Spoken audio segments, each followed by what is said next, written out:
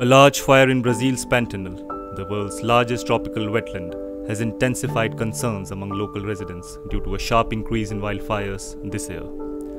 Donizete, a local resident, sees the flames light up the sky at night from the window of his house, which is 5 kilometers away from the blaze. Oliveira said the situation in the area is alarming and the fires have not stopped in the last few days. Agora aí só apagar ele só chuva agora. Porque o troço aí tá complicado, né? Aí é direto. A shortfall of rain this year has caused the wildfire season to start earlier. It has become more intense than in previous years, threatening to exceed the blaze 4 years ago that decimated a third of the wetland and killed 17 million vertebrates. The Pantanal wetlands are home to a wide variety of animals, including jaguars, anacondas, and giant anteaters.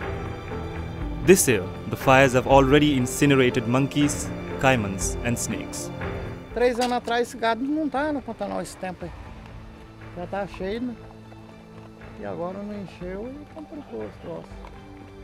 Satellite data from Brazil's National Institute for Space Research show that the Pantanal fires have surged almost tenfold so far this year.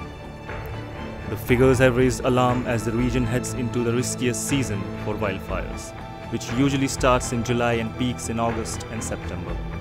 The inhabitants of the Pantanal are mostly farmers, hunters, and fishermen, and they are increasingly turning to ecotourism to tap the rich biodiversity of the wetland. Climate change has threatened that livelihood by increasing the incidence of fires that ravage the region, killing the flora and fauna.